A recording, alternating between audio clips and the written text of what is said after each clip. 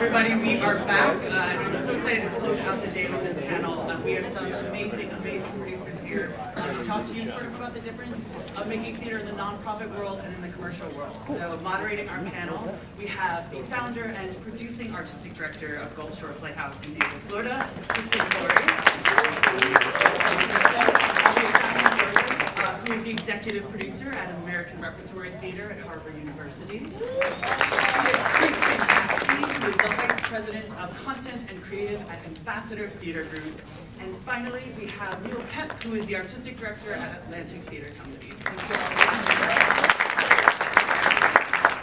Well, hello, ladies and gentlemen. It's very exciting to be here and have this incredibly esteemed panel of panelists in front of me. So I'm going to get right into it. So in case you don't realize, what we have here are two people who are running two of our most important not-for-profit regional theaters, and one person who is currently involved in commercial producing. So what we're going to talk about today is the relationship between not-for-profits and commercial producers, and this is a growing, burgeoning sort of relationship as the not-for-profit movement grows in America. So I think that's where I'd like to start, is just that, you know, how is it going? How has it changed in the last several years, and where do you see it going as the regional theater movement starts to grow, and as commercial producers start to rely on that partnership a little bit more? Who wants to answer first? I have an unusual experience for an American, because although I'm obviously American, until I worked at ART, I only had worked in London. So it was routine there for me to have relationships with commercial producers. And the theater that I used to run was called the Royal Court Theater, and it had had its own commercial producing subsidiary since the 1980s. So I remember when I got here and I asked the board of the ART how the commercial partnerships worked, they were like, what are you talking about? And so for my board and Cambridge, it was a journey. In my personal experience, it hasn't changed so much, but I think looking around maybe to my peers and colleagues, maybe it's changed, but I'm in favor, I'm pro, as long as the right agreements are in place. So that's me. Great. Kristen, would you like to speak to this?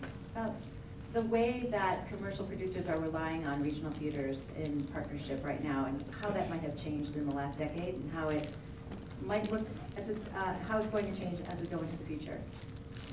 I'm going to actually leave that with Neil, just because it's more from the nonprofit approach. Because for commercial producers, I don't think it has changed much in the last decade as far as what goes into the decision and why we go to nonprofit and all of that, but I'm sure we'll get to that down the line. In a moment. I guess there's a little history, some of which I know, some of which I don't know, but there was a time, well, in the 60s and 70s, and even to a certain extent in the 80s, where merging the commercial and not-for-profit in any way was a sort of dirty word.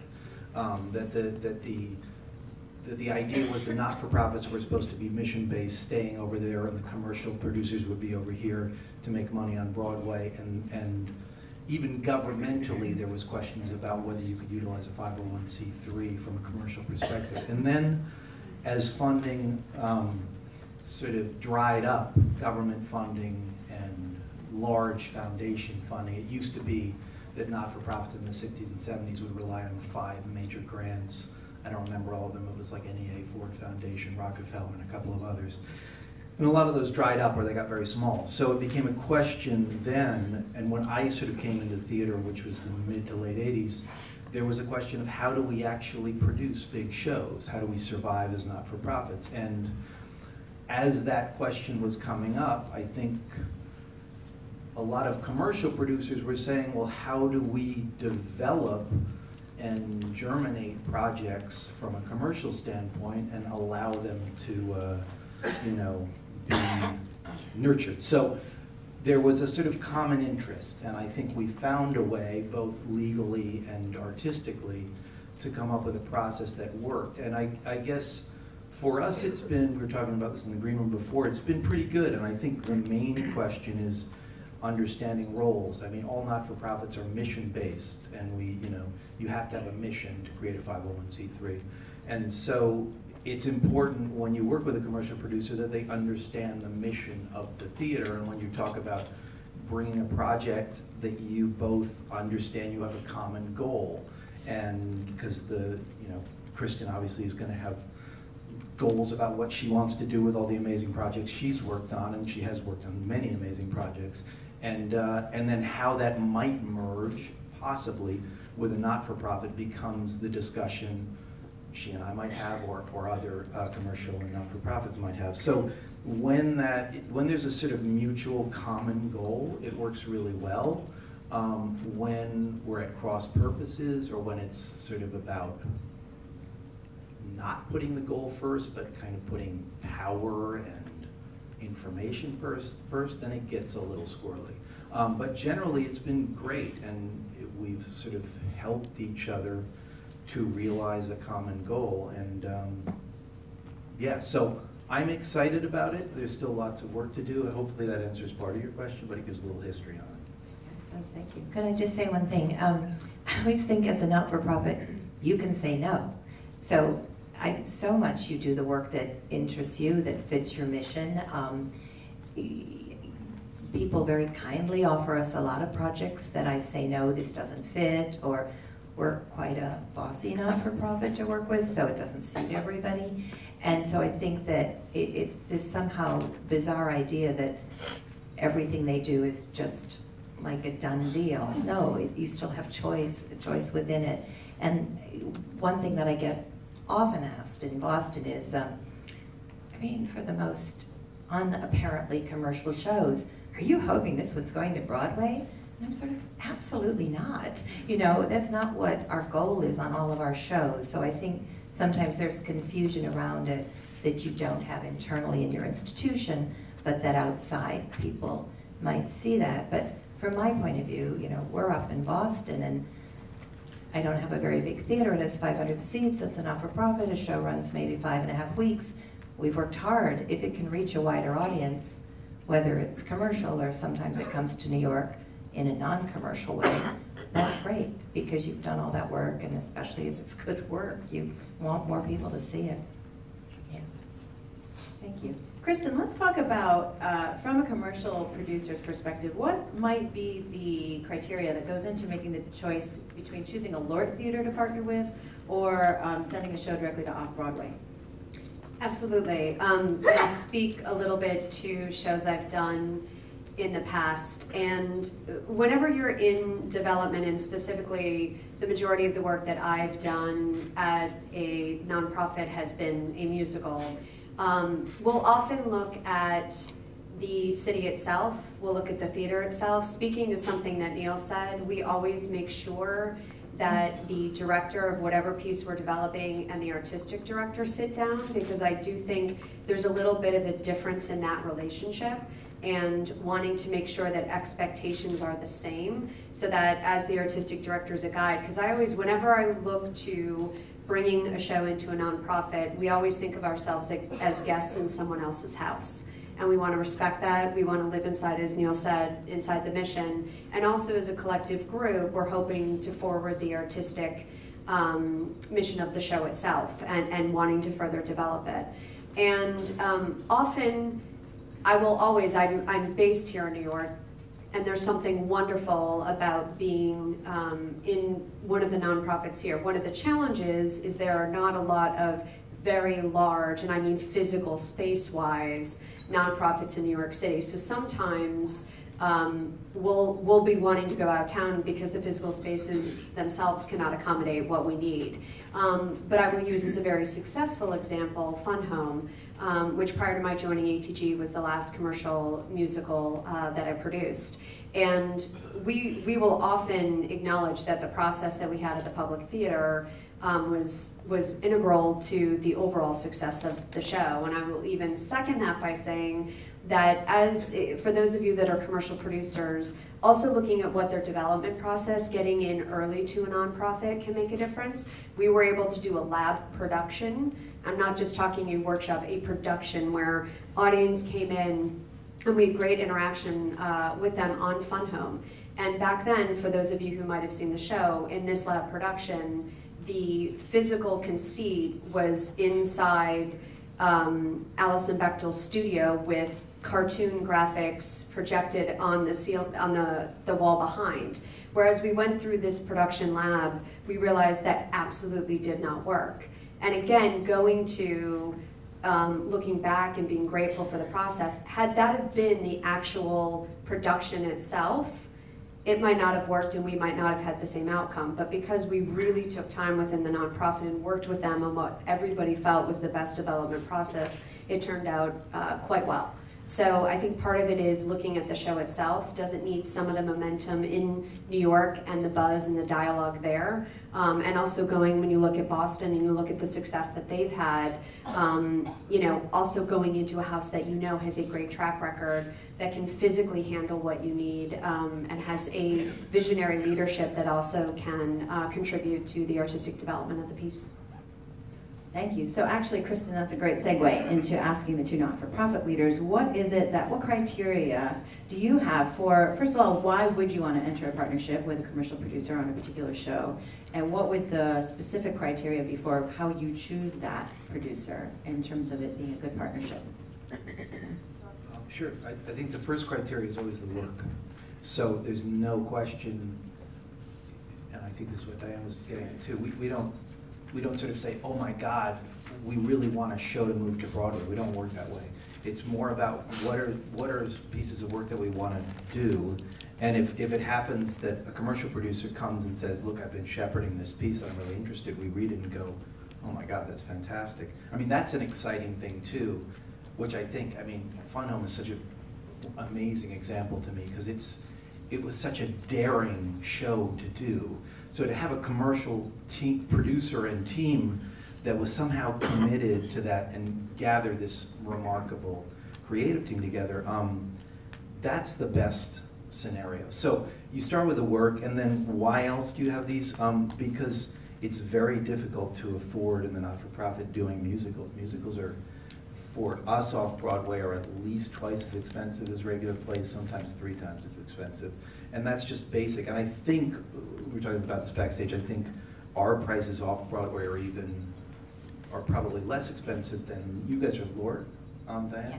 And yeah. Lord, so Lord is probably even more expensive. So it's, you start with the story, do you love the piece, and do you have a common vision for the piece, as Kristen was saying, and then you talk about it's trying to afford it, and then finally, and this is the glass half full of all of it, is we're not in the business of commercial producing. What I mean by that, and some places have gotten a little bit more into it, like Roundabout, and some of the bigger theaters have Broadway shows, but I don't have the time, I wouldn't be able to shepherd a show on Broadway. I need great, if a show's gonna go to Broadway, you need an amazing team of commercial producers to help that show find a wider audience. So it's a total plus if you have a show that demands a wider audience, like Diane was saying, to have a great team that then shepherds it uptown and shepherds it on tour and to London and wherever else. So, and we'll talk more, and there's usually a decent kickback financially if the show does well for the not-for-profit. So it can then fund more of your mission, like Chorus Line and Hamilton have done so well for the public, and other smaller examples with some of the rest of us. I agree with everything Neil said. It's funny because sometimes I feel like almost every project has its own origin story. So sometimes it's work that we've wanted to do and commercial producers have approached us, which is always the sweet spot when you get that. Or somebody will come to us with an idea, and the person I work with is also called Diane. Diane Paul is the director. And they'll just say, we want this at ART, and we'll be there. There's nothing. So we hire a book writer, and we think about who we want to compose it. And some shows like Waitress, I think we worked on that on and off for about 7 years, because it took us a while and several false starts to get to Sarah Bareilles. So that was very much a partnership, not here's a done deal. And there are some not-for-profits that are more what I like to think of, I'm sure they don't, as kind of four walls deals, but that just wouldn't be interesting work for us. And I hope that we have a good dramaturgical muscle, so that's what we like to flex. So that factors into deciding what it is. And we're a very issue-based theater, so that's another part of great things have been offered to us, but we knew that somebody else would do it, and we wanted to keep looking, yeah. I will add just off of something that Diane just said. I also think looking at the audience demo, who are the people that normally come to see shows there? Do they have a subscription base, and what is that subscription base? Because as we always say, the last contributor to the development of the show is an audience. So looking to where we go out of town and why, there's always that hope that the specific audience that we'll be interacting with will help to contribute to the piece. Great, thank you. Let's talk about some sterling examples of these great commercial and not-for-profit partnerships. And also, if you're willing to share maybe a story that didn't work out quite how you expected it to. Who's game? Well, the ones that, we've had a number, the musicals we've really, I think we've only moved two, Spring Awakening and The Band's Visit. Yeah. Those both went very well. they did, but they're sort of similar to what we've been talking about with Fun Home, I think. I mean, Spring Awakening was interesting because it had been around for quite a while. Michael Mayer and Duncan and Stephen and Tom Hulse, who was one of the shepherding producers on that, had been sort of developing it. They did some work at Sundance, they did some work at the Lincoln Center Songbook Series and a bunch of other places. And they kept trying to figure it out, and they shopped it around to lots of people, and most people said the music's fantastic, it's way too dark, and nobody wants to see a show about teenagers, sexual awakening, and committing suicide and all that stuff. And so we looked at it and we went, I thought to myself when I saw it, the music is so good that even if they don't fix the book for my purposes off Broadway, I would say to my friends, pay $65 or whatever it was at that time. I tell you to pay money to come and see the show just for the music, even if the book doesn't work, because I thought that was incredible and better than half the stuff that I saw off Broadway. But they did fix the book, and that came down to the sort of process that we were all involved with, both at the Atlantic and the commercial producers, who were mainly Tom Hulse and Ira Pittleman. The Band's Visit quickly was interesting because Oren Wolf had been shepherd. He optioned the film, the Israeli film, in I think 2005 or 6, and tried to make it into a play. Was developing a play, did some work at Hartford Stage. When it got to us, Itamar had done a rough draft adaptation. Yazbek had written 2 songs. Hal Prince was on it as the director, and I saw it, and I'd known Yazbek for 20 years because he did music for our first show at the Atlantic a long time ago. So I thought the story was fantastic, and I knew Yazbek music would be fantastic. So I said, yes, we'll commit to it. Then we spent 2 years with them developing it, got all the songs together, and we did probably a couple of workshops, and then we produced it, and we literally had no idea. We really didn't, up until, even going into press, we were like, this could be a disaster. Because it was so subtle and weird and delicate and fantastic, and thank God Cromer was able to kind of balance all of it. But it ended up turning out great, but that was a very process thing about finding, I think like Kristen was talking about with Fun Home, you trying to serve it and protect it and cheer it on without tainting it. And what I mean by tainting it is you don't want people sort of tapping your shoulder and saying, is it going to make money? Is it sexy enough? How are we going to market it to the masses? You want to just grow it, and hopefully, as a not-for-profit, we can provide a protective but exciting and fertile ground to let things blossom on their own terms. I would, did you also, when I think of Spring Awakening, Band's Visit, and Fun Home, I also think of 3 shows that knew that the critical and editorial response to the show were going to be a fundamental part of answering the question of whether or not this show could go further, which for me is also one of those reasons of why do you stay within New York or why do you go out of town. I would say the three factors that have led to more challenging experiences at nonprofits. One has been not being on the same page as to the physical production, the scope of it, what's necessary, etc. For a number of these houses, when you go there, they build the set there, they build the costumes there. And that's very different, and I want to be really clear when I say different, I don't mean it's not as good, I mean it's different. And so you as the producer with your director, who may or may not have significant experience at this nonprofit, really have to have an understanding of what that means to the overall process that they're going to have at the theater. I will also say really knowing that schedule. You know, at most of the nonprofits, there's a very short window of previews before you are reviewed. Well, when you go out of town commercially, you'll play 4.5 weeks before you might be reviewed. So really, again, being on the same page with the venue or with the theater as to how long are we going to preview, how much time do we need. So for instance, in the case of shows that go to nonprofits, we make sure that we've answered some of the bigger questions in the development process so that by the time it goes into rehearsal for the production itself, it doesn't have to answer that during previews because we know we have a much shorter window. And then the last thing I will say is also knowing how much rehearsal time you have during previews. Because again, that varies by each individual nonprofit.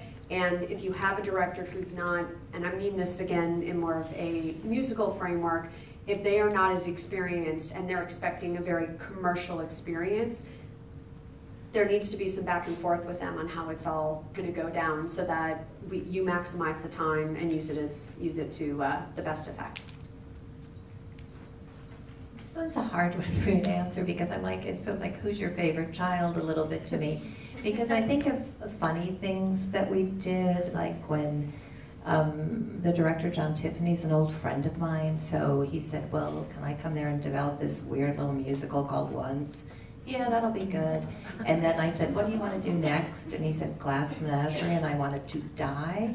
Like, oh my God, those little animals. And then, you know, and we ended up doing that show together on and off for 6 years because last year, after 2 or 3 years since it had its Broadway run, it went to the Edinburgh Festival and then the West End. So it's a funny life that some of them have, and that was, you know, 4 people. It's not one of our big musicals that's so obvious. And then I think Pippin, I'm only thinking of the shows that I never thought I would do.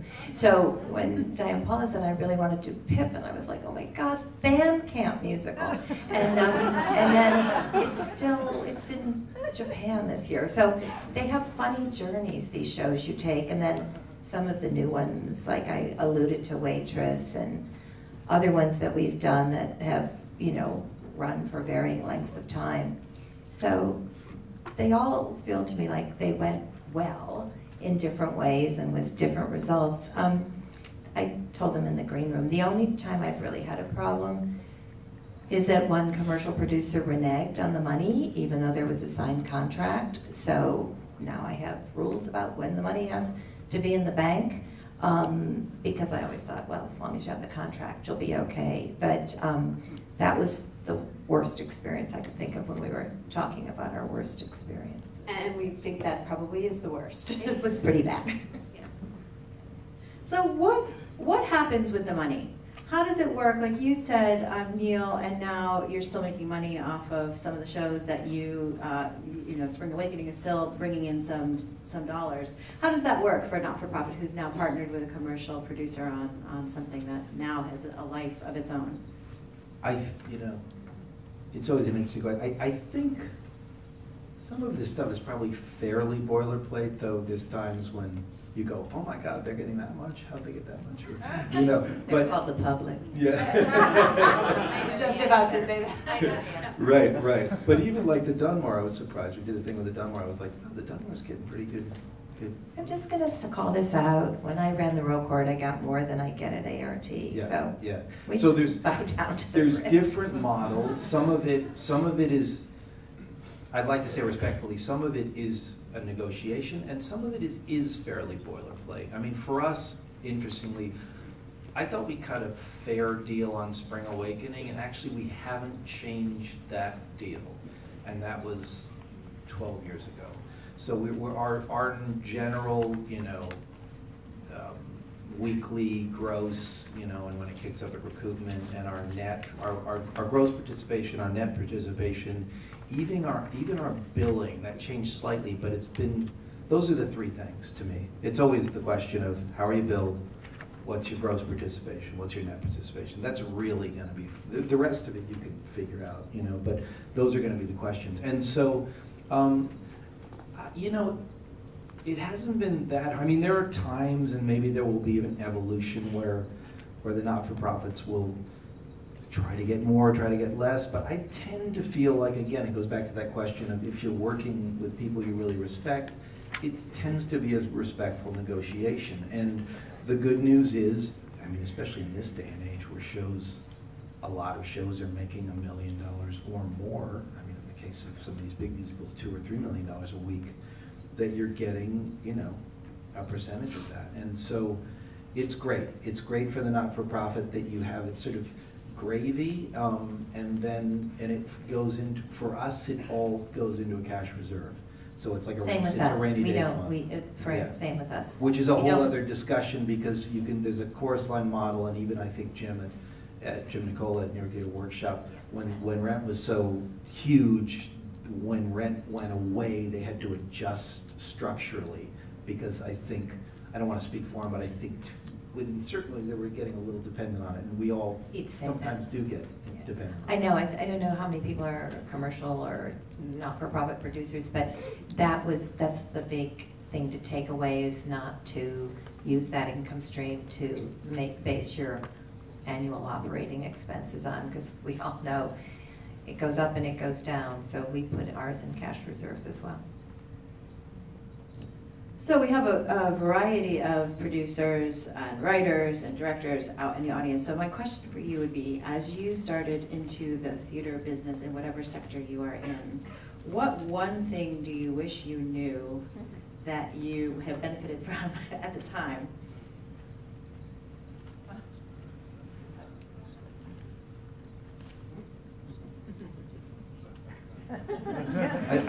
I guess the thing that I've learned, I think I was afraid, I started as an actor and a musician, so I came to New York playing in bands and acting, and that was my goal. And I think I always thought that I just had to do one thing, and what I learned is I'm best if I have 12 things going at once. It's just how I work. I need to have 12 things going at once. If I have one thing going, I'll fail, because I over-obsess about it. So I started working with a group of people called the Atlantic Theater Company, and they were just getting together in '85, and I started working with them in '86 or '87. And I just realized that I liked collaborating. I liked working with writers, I liked working with directors, I liked working with actors and musicians.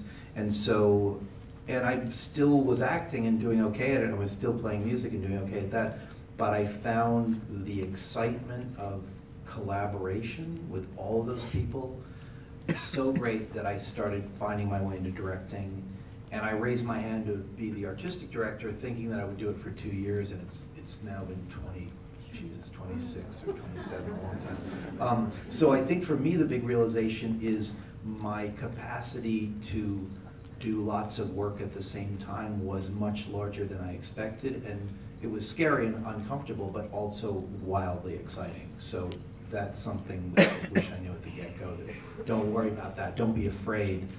But it's a lot of work, but that's the fun of it, the multitasking for me. Weirdly, I always joke that I couldn't work in commercial theater because my idea of hell would be to have to do the same show for more than 8.5 weeks. So maybe that divides us. It's weird. I think for me, I don't know quite how to answer this question, but I think that what came to my mind is that you can have a long working life in the theater, and like it's not a business that you do. Some people do, but for 6 or 7 years, and then you change and you do this, you do that. And I've never done anything else, and I think that knowing that you could have a long, differing but sustained career just would have maybe been an interesting thing to know. I don't know. I've worked in the commercial end of the business from the beginning, and in a matter of a year, we did the Broadway revival of Your Good Man, Charlie Brown, Death of a Salesman with Brian Dennehy, and then Thoroughly Modern Millie. And by the way, I don't know if Ken's here, but Ken was our first company manager on Millie, all of those many, many months ago. And looking back on what was successful, what was not successful in that period of time, whenever I am talking with people who aspire to lead shows, to be a lead producer, a general partner on a show, whether it be a musical or a play, I always say that even if you've been what they call above title on shows and you've existed around a show, it is very different when you are in the lead producer chair. And it is always, I always recommend that you have a partner who's been there before. Because when you are in the trenches and they can look at you and speak from experience and provide, in some respects, a little bit of a roadmap, I have found the majority of people, it's been, especially because in commercial producing, it's not as if you can take a number of courses. You know, when you're doing it, you're in the thick of it. And so I just always say to people, I wish back then, and again, of those 3 shows, one of them, we were in way over our head, and that part of it was because it was the first time we'd done it, and we didn't have someone around us that could help guide. Whereas with Millie, our partner was Hal Luftig, who had a number of different shows, and that was hugely beneficial to the overall experience. Great advice. I'd like to open it up to you all. I bet you have some great questions for this wonderful panel. Raise your hand and a microphone will come to you. Hi, thank you. What kind of financial responsibility do you ask the commercial producers to give to the nonprofit theater? Like, what's the financial commitment from the commercial producers? For us, it varies. We agree a sum before we go in. We look at a budget jointly. One point I always like to make nicely is when it's at ART, I'm spending far more money than the commercial producer, and I just like people to remember that in terms of who's the producer in Cambridge. It's ART. It's varied depending on the show and depending on the size of the ambition for the show. Yeah, I'm not trying to be coy by happily give you a range or a percentage, but I'm not sure what you're asking. I mean, what would help? I mean, approximate percentage. You know, it's funny. So you're asking for a formula. I don't know. Some people. I think some people used. There was almost like a Manhattan Theater Club formula for a while, but I don't. I agree with Diane. There's not necessarily a formula because it's not apples to apples. Because like Diane said, we're not going to charge you in the budget. We're not going to put rent for the theater in the budget. We're not going to include our general manager. We're not going to include our company manager, all that stuff. So it's more, to me, respectful fiscal discussion. So, and usually smart commercial producers know it. I think there's probably a difference in terms of how, say, La Jolla produces at their contracts. I mean, sometimes I've seen shows at La Jolla and I was like, you could just lift, this is a big budget Broadway show. It's exactly as I'm gonna see it on Broadway. Now we're a 199 seat house with a decent sized stage. I mean, it's almost a Broadway sized stage without the wings. So it just depends on the size of the project, like Diane's talking about. It may be a 5-character musical, it may be a 16-character musical. The band may be 3 people, the band may be 8 people. The set may be, like Spring Awakening, a platform. The set may have automation. So it's a matter of looking at that. Some people, I mean, I feel like most of the off-Broadway deals are fairly reasonable, but again, it's not always apples to apples, so it's hard. But in terms of the agreement, like these guys are saying, it's just a matter of, once you've discussed the amount the schedule, and then just delivering, and the rest is the relationship going on. I think we might sometimes get more because our physical productions do go to Broadway, so you kind of know you're buying. I mean, they need alterations because they don't fit, and we're not the greatest theater for automation, so sometimes something that at ART was manual becomes automated. But I think that is a big difference, you know. I always tell my costume people, like, just think how many Broadway shows have your costumes in them, because you built them to last, you know, and they're still going, sometimes 2, 3, 4 years later. Yeah. And that's what I was just going to add is it really also depends what the commercial producer is expecting. As they say, if it's a physical production that you want to be able to move, it will probably be a higher enhancement that's required based on what's there. I think that when you look at do you go to a nonprofit or go commercial, part of the reason a commercial producer will make the choice to go to a nonprofit is because it will not be as expensive as doing a commercial production. But what you are giving up is what Neil referred to earlier, which is the back end. You are going to have a royalty and net profit participant that you wouldn't have had otherwise. What for me is becoming slightly interesting is that you're seeing a lot of shows, because it takes so much momentum for a show to land on Broadway commercially, and especially original shows, you are finding that some shows are now even going to multiple regionals in an effort to increase the conversation. I think have come from away, Dear Evan Hansen. Shows, again, that are not what we call brand titles, who decided to go to multiple regionals before they went ahead and brought the show to Broadway. Is it on? Now, Neil, on the recent Spring Awakening, did you retain a royalty? Sorry, you mean Ben's visit? Or recent? The revival? Oh, no, oh, that's an interesting question. Yeah, that's a really good question. I don't, that's a subsids question, actually, which is good. So subsidiary rights have gone through a whole evolution, and I think a really great evolution, which was about trying to respect and not rob, or I shouldn't say rob, but not impose upon, you know, writers can have such a hard time making money, playwrights or anybody. So I think the amount of subsids that are taken from not-for-profits has gotten lower and lower. The public, I think, came up with a formula which we go by. I can't remember. This is playwriting. It may not be musicals, but the playwright has to make a certain amount in subsids before we would get a piece of it. I think the short answer to your question is we may have gotten a teeny bit, but not a lot. The bulk of our money was coming, and this goes for most of our moves. The bulk of the money comes from when your production moves. We've had, I mean, plays like Skeleton Crew, Between Riverside and Crazy, a couple of plays that for some reason have been produced all over the country, because they're great plays maybe, that we do end up getting, you know, more of a piece of the subsids than we would have expected just because they're produced so much, but that tends to be smaller. Hi, from a writer's perspective, we should be so lucky, I'm right here, if we should be so lucky as to have a choice between a not-for-profit theater or a commercial entity producing it, is there a difference from us, for us as the writers? And then one of you mentioned that the Lort Theater was more expensive.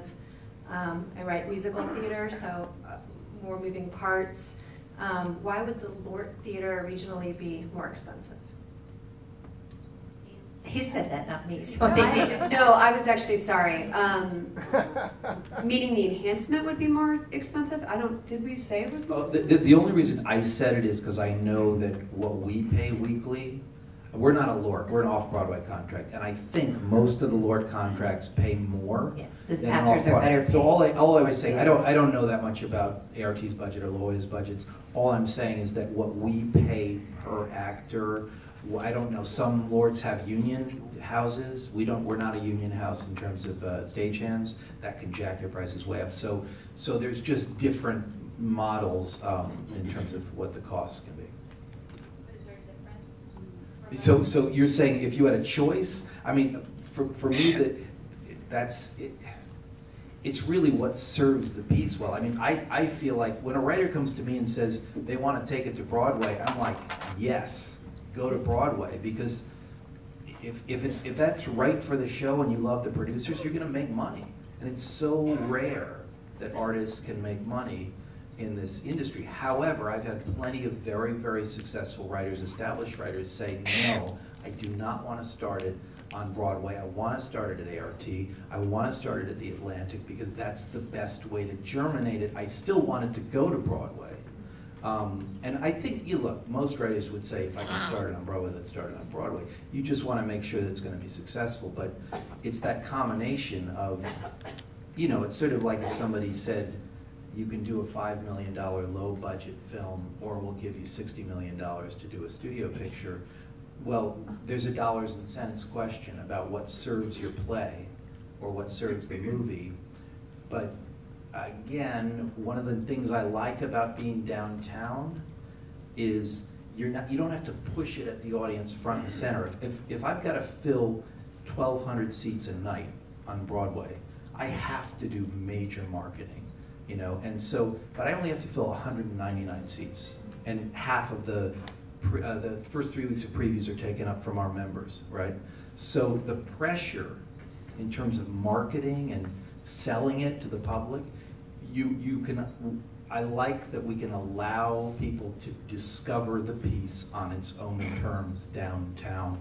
Then we can give it, and Kristen or whoever we'd be collaborating with would be there with us saying, yeah, let it, and a lot of the times commercial producers don't want to be billed. They want it not known that they're enhancing, so it's just allowed to germinate on its own terms.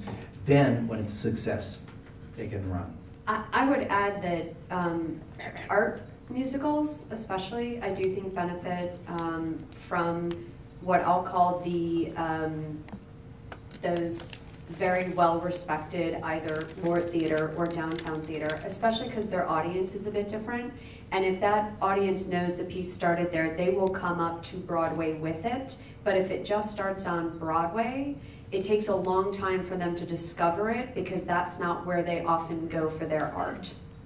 And that's not insulting big commercial shows because I've produced them and I love many. But I do think when you look at the type of piece that you have, again, I agree with where Neil started. It all comes down to the work. And I think that whether you're a commercial producer, you work at a Laureate, you work wherever you do, your job is to serve the piece and to realize its vision. And I think that even goes for commercial musicals. With so many non-for-profits in the arts closing their doors or combining efforts with each other, can you all speak to what effect the competition for the non-for-profit dollar and your patrons has on how you balance your missions and the risks you take producing new shows, choosing new shows to produce?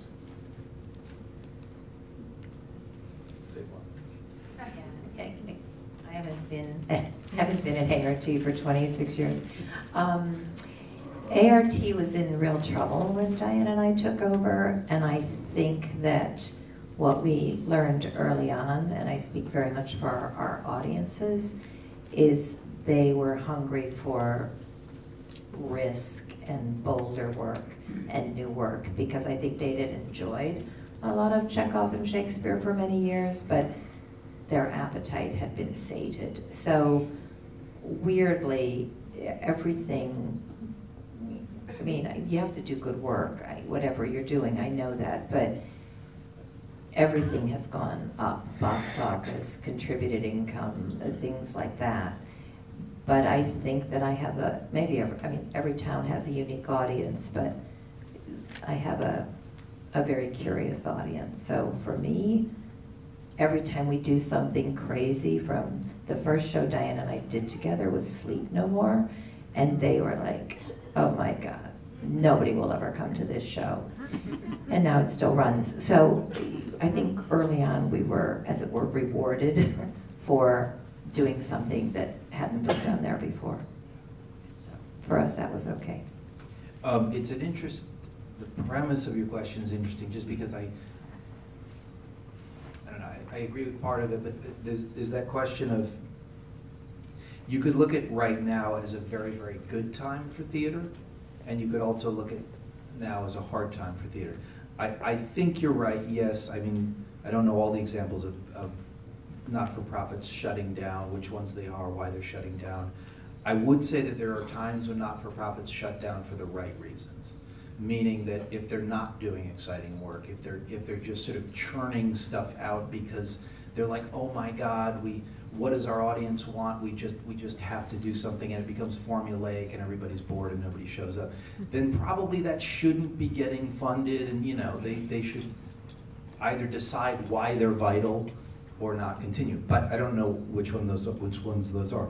That being said, it is really, really difficult to survive as a theater in this day and age. There is no question about it. I spend equal parts artistic and equal parts raising money of time. And but I think what we're all saying still stands, which is there was a time when theater was incredibly funded, which in some ways was great, and in some ways there might have been work that had 8 people in the audience, but because it was funded, it was something on stage, they might have been taking great risks, but it also might have been wildly self-indulgent. So there was upsides and downsides to wildly funded theater. I had an interesting discussion with Darko Trezniak, who's Eastern European, but works a lot now on Broadway, and he was talking about the downside of wildly funded theaters in the Eastern Bloc, where theater could get really dependent on that and for lack of a better word, boring. So there's this weird relation, and it doesn't, I'm not trying to make a mass generalization about Eastern European theater, because there's incredible Eastern European theater. We are all influenced and look up to that. So it's not, I'm not trying to make black and white statements, but I think to the point that everybody's making, we're all thinking like, we don't have a lot of time to see stuff. What do we want to see? And I'm not talking about commercially. I'm just saying, what could I tell you all? If you're my friends and I say, yeah, what do you want to spend 80, 125 bucks, $250 on? If I want to recommend something that's awesome, right? And I don't want to, and if you think about that, if you respect the audience and think they're smart, that you want to provide something that you think is great and entertaining and thought-provoking and says something about the times in which we live. So it's this weird dance, but part of it is about making essential work, and part of it is also about surviving, and you need to find sources of income, and it's going to be a menu of possibilities, from individuals, foundations, ticket sales, enhancement deals, money from commercial productions, whatever it is. So it's a difficult question to answer, other than it evolves year to year and we do the best we can. But I think it is an exciting time, and yet our ability to take risks. In the tiny theaters, I have a great ability to take risks. And that tiny, 95 seats. 199 is our big theater, though it's tiny for these guys. But even that, sometimes it's hard to take risks. So I don't know, it's a hard question to answer. All right, we have reached the end of this panel and the end of day 1. Thank you so much for that wonderful presentation.